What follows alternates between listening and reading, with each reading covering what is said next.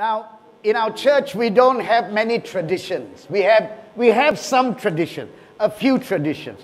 One of the traditions we have is once a year, we go to Shepherd Center. We support Shepherd Center, but once a year we go there physically, not to check out where our money has gone, but to just be with Pastor Jacob.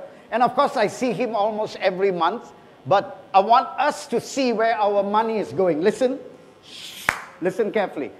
Listen carefully. You need to see where your money goes. We are strategic in our giving. All right? We don't just give money for the sake of giving, and that's good. It's called random giving. For example, your children got a friend in school, and his friend needs money, and you go home and you raise money with your friends and your parents and all of that. That's random giving. That's good. But we are strategic. We want to know where our finances go. And so we are strategic now giving. So our tradition is that at least once a year we go to Shepherd Center. We have makan with them. We just kind of hang out with them. And we love doing that. So tomorrow, if you're free, join us. So as I was talking about giving just now, this is not to scold you or to make you feel guilty. That's not our plan. But I will want to teach you because I want you to have a great 2018. So when you come to the end of the year 2018, you will see how God has blessed you, strengthened you, prospered you, did wonderful miracles for you and your family. And the things that you didn't have in 2017, God's got it ready for you in 2018. Amen. So that's what I want to set you up. I want you to think like that. We don't just teach you about giving. Anybody can give. And I thank God that you are a big bunch of givers. But I want to teach us about how we are supposed to live generous lives. Not just do things, but be generous people. Big-hearted people like our God. Now, there are many NGOs that are doing work, and we are not competing with them. In fact, we are supporting them, and they are supporting us. Thank God for that. There are many churches that are giving out to many ministries, and we thank God for the generosity of many churches. But I just want to say that we as a church have identified where the money will go when we give. So we are specific about giving to Shepherd Center, and then all the other churches that are still dependent on us, like Kappa, and also our young people that are here from overseas, for them to, chauffeur them to the church because many of them are not well paid, they're poor, and they want to come to church. And so we are specific about what we do every year. Just to let you know, just in general, not bragging, but this is about you. If I boast, if I brag, I'm bragging about you. Both this church and our KL church in your generosity. Over these past 23 years, of course, we've been giving further. But I'm saying 23 years because of Shepherd Center. That's how many years Shepherd Center has been under us. And by the way, I just wanted you to know, you own Shepherd Center. This church gave birth to Shepherd Center. 23 years ago, Jacob came to see me. He had a beard, looked really sickly, and he had about just his 3 children, and you can go there and find out the story. I forgot the story, but he reminds me. They came to my house, said, Pastor, can I come under your church? I said, sure, you're welcome. I said, you love God? Said, yes. I said, you read your Bible? Said, yes, Pastor. I said, okay, you got it? We shook hands. That's it. 23 years later, there are churches that are coming to Shepherd Center. You don't know this because we never brag about this. Glad Tidings, Calvary Church, and a few other churches, I'm told, have come and said, why don't you come under us? Our churches are bigger, we are wealthier, we can do more for you. Somehow, Pastor Jacob recognized that from the day he said yes, and until today, he is not dependent on man, he's dependent on God. And God has provided miraculously. We have 17 buildings given to Shepherd Center. Many of you don't know about these things. It's fantastic miracles that God has done in providing. We don't write letters. We don't say, please support. When I go and preach in England, like recently I preached in Australia, my friend said, why didn't you bring photos? Our people can support you. I said, I didn't come to your country to raise money. We are not beggars. We are men and women of faith. We trust the mighty God. Amen. So God has taken care of him. So our traditions have always been not begging people, but positioning you so that God can bless you. Not one time, one time I gave, somebody was poor, I saw a beggar, I gave. That's good, that's very good. Not random acts of giving. but focusing our giving by being generous people. And again, it's not the amount. It's our heart that's being generous. So today I want to share with you something from the from the Epistle of John. And if God is speaking to your heart today, and if you've not been involved in our faith and our missions work before, jump in today. Can I go a bit further, a little bit further? Some of you got non-Christian colleagues who run companies. You know, they run companies. They're not Christian. Giving is, you don't have to be a Christian to be a giver. Anybody can give. And there are non-Christians who want to probably cut down on their income taxes or whatever, and so they must give towards charity. Isn't that right? They must give towards charity. And so they're looking for works they can support. So you sitting in the office, don't just sit there. Share what you're doing. Show them the new works that we are planning to support, like the kids in Orang Asli. Yesterday, I think Pastor Das sent me about 63 photos. So we're going to be popping all of them. People want to be involved in some kind of a charity work. Maybe you know a company where they give away vans and lorries. Let's get a van for the Orang Asli ministry. Amen? Let's give it to Pastor Das so he can drive, carry all those things. Let's be big-hearted and generous. Amen. All right. I talk too much about the giving because this is very, very exciting. Listen. Some non-Christians are willing to partner with you. Like I've got non-Christians who live in Glenmary Cove who are going to Shepherd Center or want to go to Shepherd Center tomorrow. They're not even Christian. Their motivation is, I'm a human being and I want to be a better human being. But for you who are Christians, our motivation goes much deeper. If you are a follower of Jesus Christ, the thing that motivates me is not because I see photos of naked children, hungry people in Africa, then we give. Through our years of giving, over these 23 years, I didn't tell you how much you have given, or did I? I didn't tell you yet, yeah? You know how much you have given. This is on record in our church. Just our missions. This is not your tithe. This is not building. We are one of the few churches till today are doing missions pledge. Most people will do a mission Sunday. One Sunday, collect one offering, give it away. We do it year after year. Now, in 23 years, Kim Joo has been around for a long time. And others have been here who have moved on, but they've been generous in supporting. In our past 23 years, according to the figures that we have in our office, this is how much you have given. Are you ready? You didn't know this, but I want to shock you. This is what you have given. And remember, every cent you gave never comes back, never sits in this church.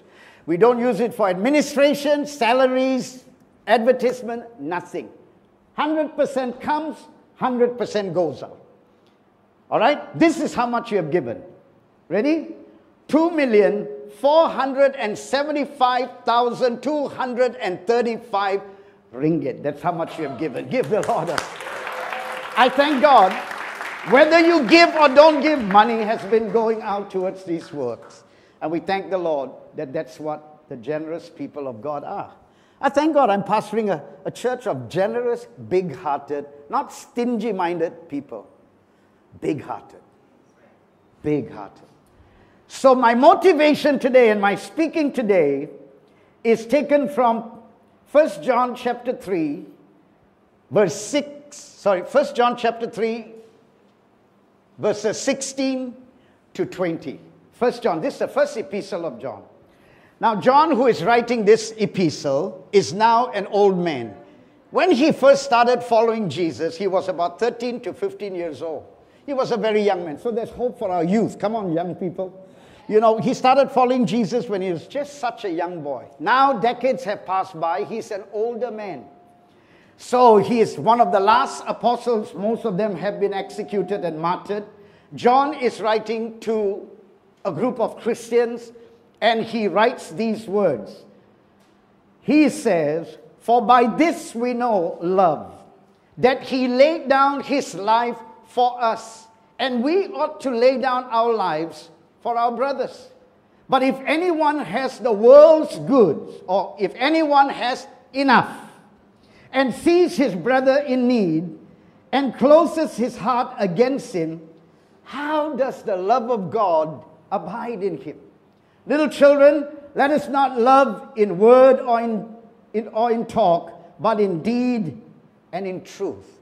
How many of you this morning can put your hand up? If you don't know, don't give me the answer. But how many of you know the love of God? You have been delivered from something. You know you're set free. You know, if you close your eyes and died today, you would say, Christ is enough for me. Not, I need another banker. I need more money. I need more friends. No, Christ. How many of you know deep down in your heart what the love of God has done in your life? Can I see your hand? Quite a few of you. Some of you, you're still dead, but that's okay. We'll wait for you. By the end of this service, we pray that you will know the love of God in your heart, because He does love you. Whether you are good or bad, He has chosen to love you. He said, I will never leave you. I will never forsake you. We have bad days and good days as pastors, just like anybody else. So don't think that because we are pastors, we got extra clouds pushing us up as we are floating in this earth. We fall and hurt just like anybody else. Can you say amen? Amen. But we know, everybody say, I know. I know the love of God. Now, if you've experienced that, if you've experienced that in your heart, you know the love of God. You know you're different today than you were many years ago. You know you are different because you know in your heart there's no condemnation. God never looks at you and condemns. People do. Christians are famous in condemning other people, very famous, judging. But you know that Christ never treats you that way. Amen? There is no condemnation to those that are in Christ Jesus. So, I want you to realize in this verse, in verse 16 to verse 18, isn't it? Verse 16 or verse 18 or 20. We all know this verse in John 3:16, all right? We all know this. The moment you got saved, you memorize. Everybody say it out with me, John 3:16. For God so will that He gave. So love is equated with God loves you so much. He was not forced to come down into this world to die for you. He didn't say, yeah, because I'm Jesus Christ gone, I must go and die for these useless people. No, He loved us, so He gave. So He equates the loving and the giving of ourselves together. So in the light of what we read, go back to 1 John chapter 3 verse 16. It says, because we know, by this we know, we know love, all right? We know what love is about. How do we know it? Because He laid down, He gave, all right? He set aside His life for us. Now let's read it again, because some of us will conveniently read this differently.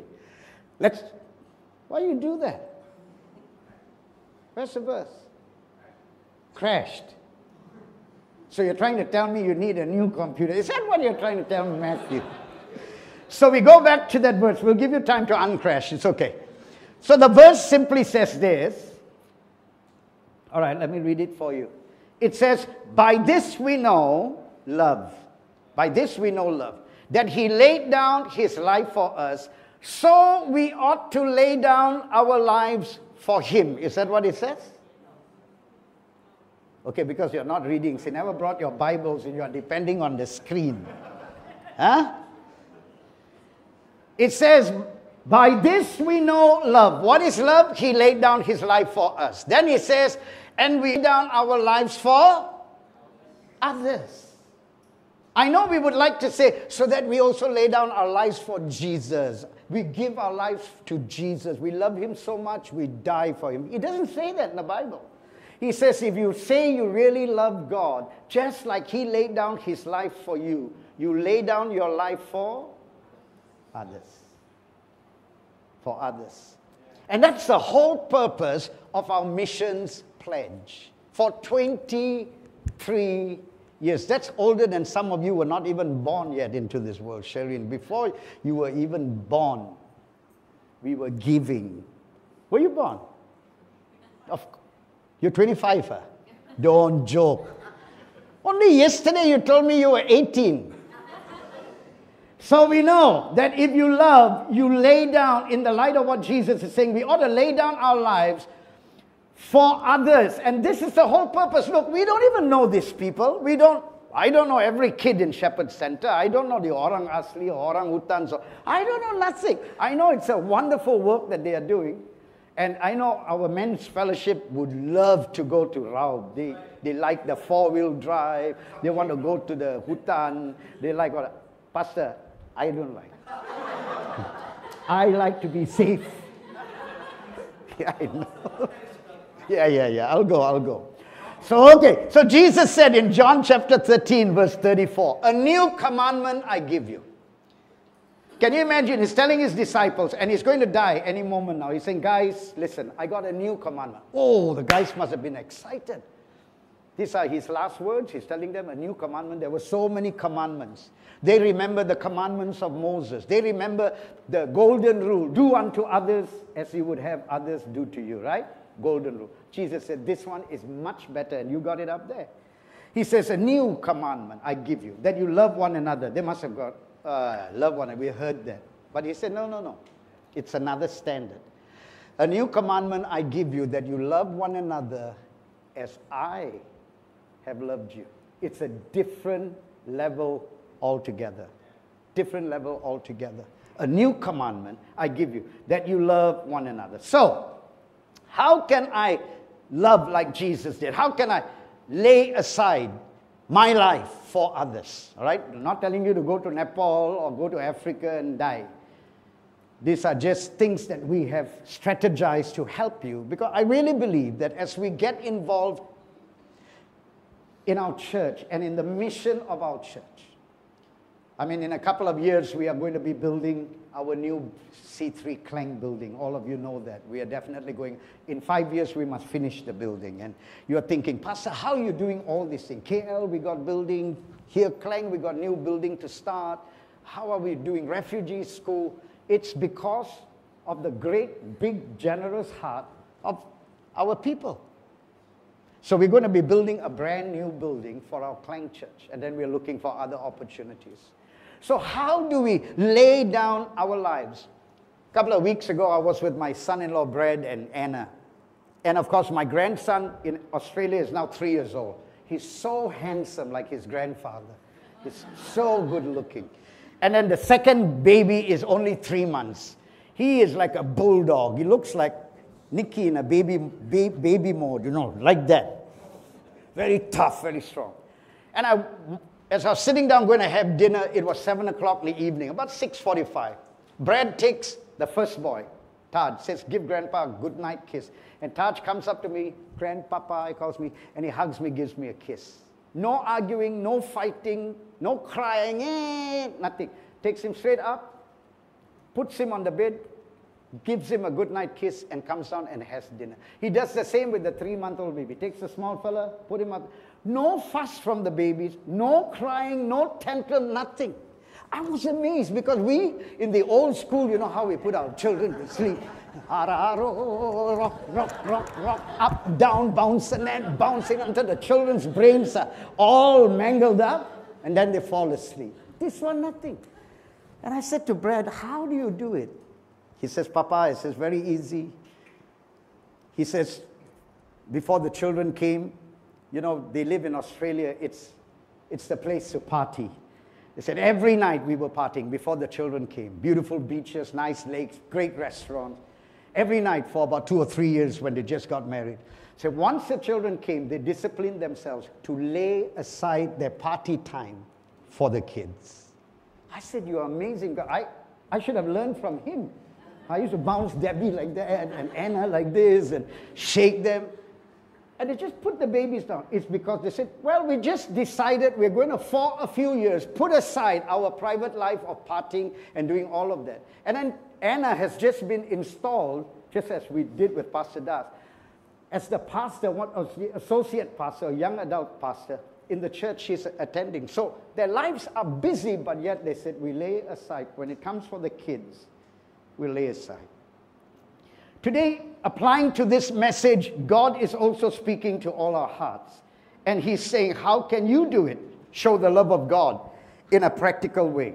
So in verse 17, it says, if someone has worldly goods, if someone has enough, everybody say enough, and sees others struggling, but does not respond to that need, how can the love of God, how can you say that you have been set free by the love of God? How can you say, John is now writing as an older man. He's saying, don't talk a good game. How many of you heard the term talk a good game? How many of you played sports before? Football? Anybody? The rest of you, you don't, when you were young, I'm talking, not now. But any of you used to play football, basketball, badminton, whatever, karate, taekwondo? They have a saying that when some people talk before the game, hey, don't worry, we're going to win, we're going to play so well, I'm going to play so well, I'm so good. I have that with golfers as well. Kim Ju is smiling. Because some of our golfing friends, bro, we partnered together today, don't worry, bro. First hole, I will take. The first hole, 18 holes, right? 18. First hole, I'll take, bro. I'll get a par, if not birdie, bro, no problem. And they will talk, bet $50. Have to bet. I also have to, even though I'm a Christian. But the money, of course, goes to the makan. Everybody put down, I have to put down. He will talk a good game. But when he gets on the course, he plays like shit. Lousy. I'm thinking, Badua, you're promising playing a good game. Oh, sorry, la, bro, I didn't see properly. Oh, my. And there are people like that who talk a good game. I love God. If I die, I'm going to heaven. Oh, I love Jesus. I'll serve Jesus. I do this. I'll do that. I'll do that. Pastor, sign me and I'm... Suddenly disappeared. So don't talk a good game. Can somebody say amen? You've gone very quiet. Very quiet now. You're making me nervous, huh? Don't talk a good game. So let's get to this thing about our stuff. He says, John says, if a man has worldly goods, and he basically saying he has enough. Now when we look at that verse, we can say, I got a loophole there. You know, I can escape this verse. It definitely doesn't apply to me. Why? Because I don't have enough. Listen carefully. I don't have enough. So enough is a subjective term, depending. What is enough for me may not be enough for you, because your expenses are bigger. Are you following me? Is this clear? What may be enough for me, because I don't have any children now, all grown up and gone, may not be enough for you, because your children are still small and children are very expensive.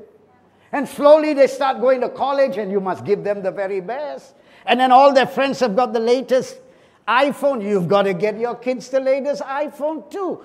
So Pastor, really, I don't have enough. Okay, listen carefully. Listen, everybody listen here. 10, 15 years ago, your salary is not the same as your salary now. Am I correct? 15 years ago, your salary was enough for you then. Am I correct? Obviously, it has to be correct. It was enough for you, because if it was not enough for you, you would be dead. Today you won't be alive. You would have died 15 years ago. So 15 years ago, your salary was enough. But what you earned 15 years ago won't be enough for today, because expenses and... Are you following me? 15 years from now, the salary you are getting may not be enough for you 15 years from now. So you've got to trust God to bless you, give you breakthroughs. Are you following? 15 years ago, the car you were driving is not enough for you. I know the car I was driving 15 years ago is not enough for me today. Why? Because my guests who come, they're all big. So I have to have a big car. Their bags weigh when they... Oh my goodness, these people, I don't know what they put in their bags when they come to Malaysia. It's heavier than my fridge. And you have to carry it. And, so I need a bigger than I needed one 15 years ago. Some of you, you're standing by your Apple store or wherever you go and buy your mobile phone, and you're sending a message to your friends on Instagram or Facebook or WhatsApp, and you're telling them, I'm standing in line waiting to buy my new phone, but you're sending that message on your old phone. How many of you know that God is a good God? That He loves you? He wants you to have nice things. But John here is writing a warning to us.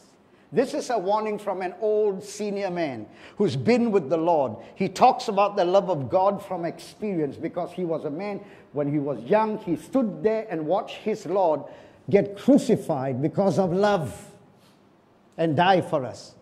So now he's writing to us and he is warning us, when will enough be enough for you? Be careful not to allow not to allow the world's desire in fear and in stingy mindedness. The world is stingy minded. They are so scared. If they don't buy this now, somebody else might buy it. And so they have this fear. You as a child of God, you know the love of God. He said, how much more you ought to learn when enough is enough. How many of you walked to your bed, your wardrobe today, open your wardrobe, and saw all the clothes there and say, I don't know what to? Huh? All the shoes there, I don't know what to wear. That's because God has blessed you and you're living in a huge margin. Thank God for that. I'm not condemning, don't get me wrong. I'm like that too. Thank God for His blessing. But maybe before the year ends, make sure the clothes that you have that you want to give away because, fashion is gone or you grew out of it or you grew thinner and you can't use that now. Pack it all up and give it away so that new clothes can come. Old things are passed away. Behold, new clothes are coming in. But you've got to come to a place where you've got to say, enough is enough. I'm going to learn how to share the margin that He has given me. I've got that much. And I want to, if I say I love God, because here's the deal, guys, as we get ready to close. He says that it's impossible. You see, desiring things is not a bad thing, but it's like an appetite. And like an appetite, if you're hungry, you can never say, I'm eating enough. So you keep feeding that appetite. And so he says, how can you say the love of God dwells in you when you don't know how to be like God? He's generous, He loved, He gave. So when is enough for me? When is enough? So you need to decide that in 2017 as we close this year and you're opening to a brand new year of favor and blessing from God, that you want God to bless you, rain down upon you, protect you, sustain you, so you don't have to be worrying, is the hospital bill, is the doctor's bill, doctor's report going to be bad, I'm frightened. And then at the same time you're singing, Christ is enough for me, tears coming down. Christ, really, is He enough for you?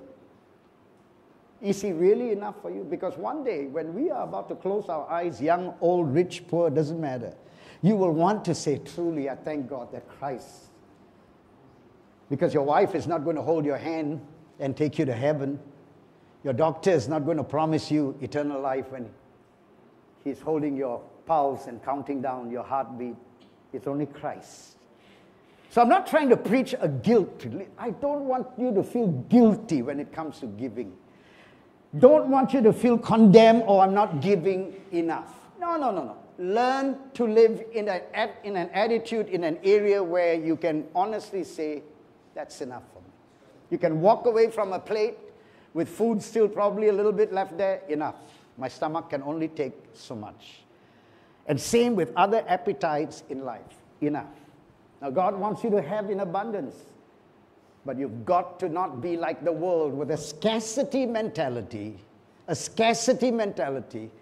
If I don't grab it now, I'll never get it. Who's going to sustain me? God will sustain you in 2018. What guarantee do you have in 2018? Who's going to promise you a great life in 2018? Nobody can. Nobody can fulfill any promise they make. Politicians fail. Business people fail. Husbands, wives, we all fail. Nobody can promise the best of our life. Only God through His Word will be there for you 2018. So, what are you going to do? What kind of mindset are you going to have? So as the musicians come and as we stand, sing this song, Christ is enough. Before we stand and sing, please sit down. Do you have pencils?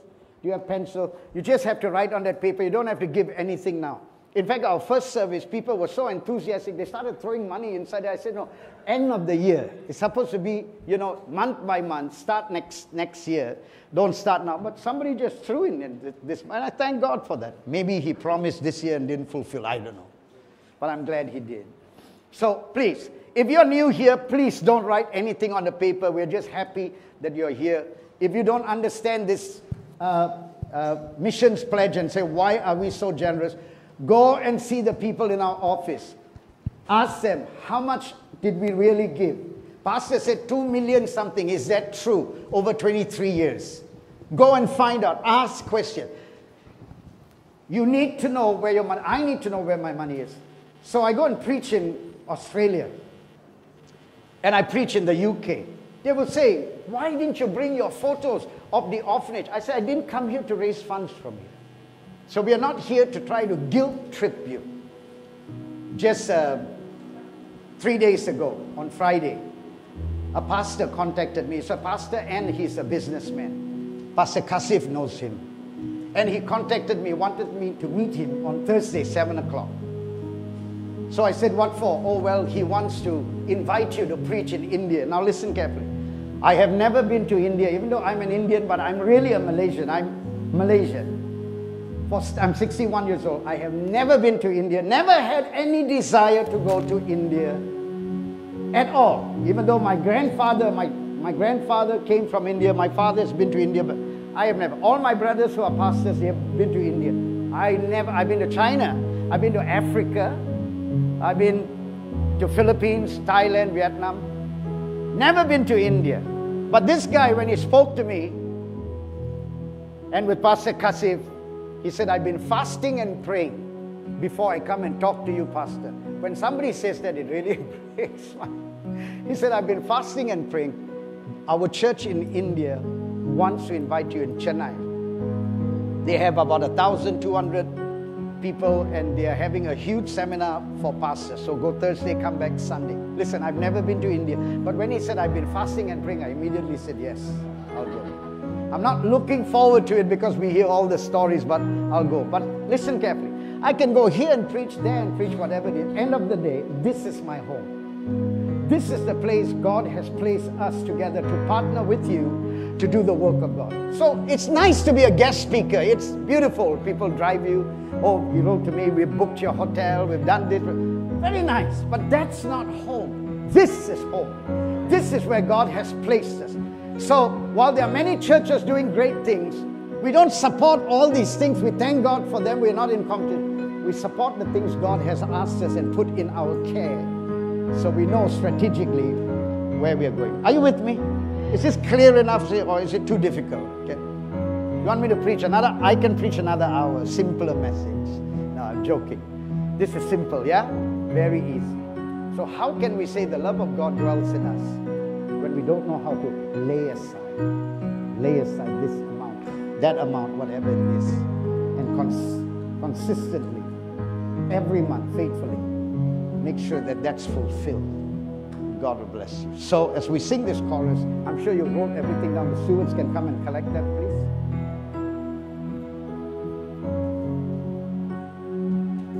We're not collecting an offering now, we're collecting your faith pledge. So write it down, your name and what you want to do, and put it into that bucket.